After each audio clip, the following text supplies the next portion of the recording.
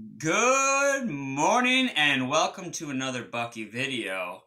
Today I'm going to do another read aloud of one of my favorite stories, The Three Little Wolves and the Big Bad Pig. Because obviously everyone knows in the actual story, The Three Little Pigs, the pigs are the bad ones.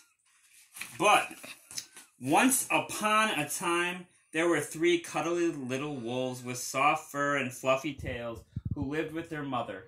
The first was black, the second was gray, and the third was white. One day the mother called the three little wolves to go out into the world. Go and build a house for yourselves, but be aware of the big bad pig. Don't worry, mother, we will watch out for him, said the three little wolves, and they set off. Ooh, look at those pictures. Make sure to get them pictures. Those are great pictures. Soon they met a kangaroo who was pushing a wheelbarrow full of red and yellow bricks. Please, will you give us some of your bricks? Asked the three little wolves. Certainly, said the kangaroo, and she gave them lots of red and yellow bricks. So the three little wolves built themselves a house of bricks. Nice. The three little wolves, nice house, strong, sturdy house of bricks. The very next day, the big bad pig came prowling down the road and saw the house of bricks that the little wolves had built. The three little wolves were playing croquet in the garden. When they saw the big bad pig coming, they ran inside the house and locked the door. Croquet. The pig knocked on the door and grunted, little wolves, let me come in. No, no, no, said the three little wolves. By the hair on our chinny chin chins, we will not let you in, not for all the tea leaves in our china teapot. Then I'll huff and I'll puff and I'll blow your house down, said the pig. So he huffed and he puffed and he puffed and he huffed, but the house didn't fall down. But the pig wasn't called big and bad for nothing. He went and fetched his sledgehammer, and he knocked the house down. The three little wolves only just managed to escape before the bricks crumbled, and they were very frightened indeed.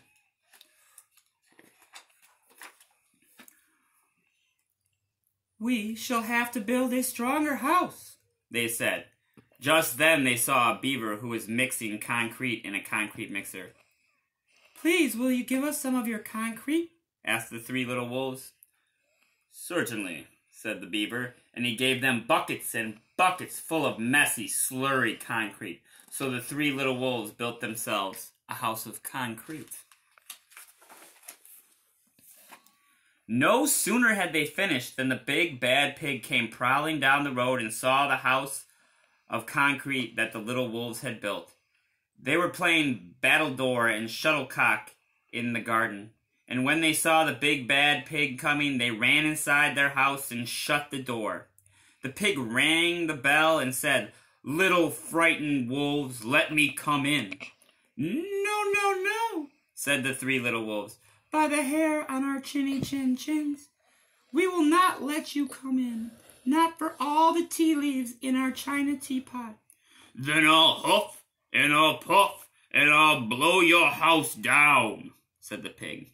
So he huffed and he puffed and he puffed and he huffed, but the house didn't fall down. Oh, a little badminton in the backyard. But the pig wasn't called the big bad pig for nothing. He went and fetched his pneumatic drill and smashed the house down. The three little wolves managed to escape, but their chinny chin chins were trembling and trembling and trembling. We shall build an even stronger house, they said, because they were very determined. Just then they saw a truck coming along the road carrying barbed wire, iron bars, armor plates, and heavy metal padlocks. Please, will you give us some of your barbed wire, a few iron bars and armor plates, and some heavy metal padlocks? They said to the rhinoceros who was driving the truck. Sure, said the rhinoceros, and he gave them plenty of barbed wire, iron bars and army plates, heavy metal padlocks. He also gave them some plexiglass and some reinforced steel chains, because he was a generous and kind-hearted rhinoceros. So the three little wolves built themselves an extremely strong house. It was the strongest, securest house one could possibly imagine. They felt absolutely safe.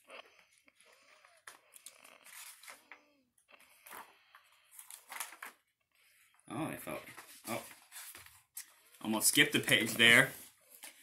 The next day, the big bad pig came prowling along the road as usual. The three little wolves were playing hopscotch in the garden when they saw the big bad pig coming. They ran inside their house, bolted the door, and locked all the 37 padlocks. The pig dialed the video entrance phone and said, "Little frightened wolves with the trembling chins, let me come in." "No, no, no," said the little wolves. "By the hair on our chinny chin chins, we will not let you in, not for all the tea leaves in our china teapot." "Then I'll huff and I'll puff and I'll blow your house down," said the pig. So he huffed and he puffed and he puffed and he huffed, but the house didn't fall down. But the pig wasn't called big and bad for nothing. He brought some dynamite, laid it against the house, lit the fuse, and the house blew up. The three little wolves just managed to escape with their fluffy tails scorched. Whew. Oh man, that's a mess. "Something must be wrong with our building materials," they said. "We have to try something different, but what?" At that moment, they saw a flamingo coming along, pushing a wheelbarrow full of flowers. "Please, will you give us some flowers?" asked the little wolves. "With pleasure," said the flamingo, and he gave them lots of flowers. So the three little wolves built themselves a house of flowers. Let's see how that's... One wall was marigolds, one of daffodils, one of pink roses, and one of cherry blossoms. The ceiling was made of sunflowers, and the floor was a carpet of daisies. They had water lilies in their bathtub and buttercups in the refrigerator. It was a rather fragile house, and it swayed in the wind, but it was very beautiful. Next day, the big bad pig came prowling down the road and saw the house of flowers that the three little wolves had built. He rang the bluebell at the door and said, "Little frightened wolves with the trembling chins and scorched tails, let me come in." "No, no, no," said the three little wolves. "By the hair on our chinny chin chins, we will not let you in, not for all the tea leaves in our china teapot." "Then I'll huff, and I'll puff, and I'll puff, and I'll blow your house down," said the pig. But as he took a deep breath, ready to huff and puff, he smelled the soft scent of the flowers. It was fantastic. And because the scent was so lovely, the pig took another breath, and then another. Instead of huffing and puffing, he began to sniff. He sniffed deeper and deeper until he was quite filled with the fragrant scent. His heart grew tender, and he realized how horrible he had been. Right then, he decided to become a big, good pig. He started to sing and to dance the tarantella. And that must be the tarantella. At first, the three little wolves were a bit worried. It might be a trick. But soon they realized the pig had truly changed, so they came running out of the house. They started playing games with him. First, they played Pig Pog, and then Piggy in the middle, and when they were all tired, they invited him into the house.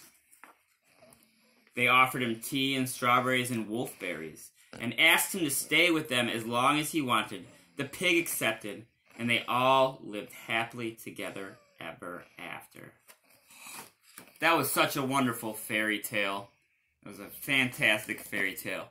Make sure you like this video, subscribe, and also add some comments at the bottom. Maybe a book you'd like me to read. The next book. Whatever you need. Otherwise, until next time, adios.